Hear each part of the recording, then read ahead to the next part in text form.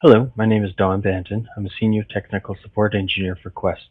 Today, I'm talking to you about on-demand migration, specifically Article 316212, how to create a Teams project. I've logged into the on-demand dashboard.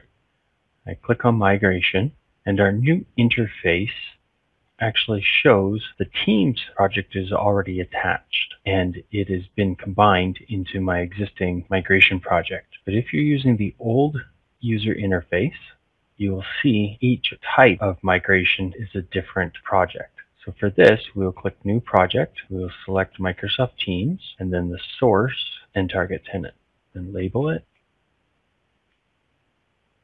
Now that you're done, you can verify that I have consent granted, my licensing's done, and the accounts have been set up. The next step will be create discovery task. To learn more, visit quest.com/products/on-demand migration.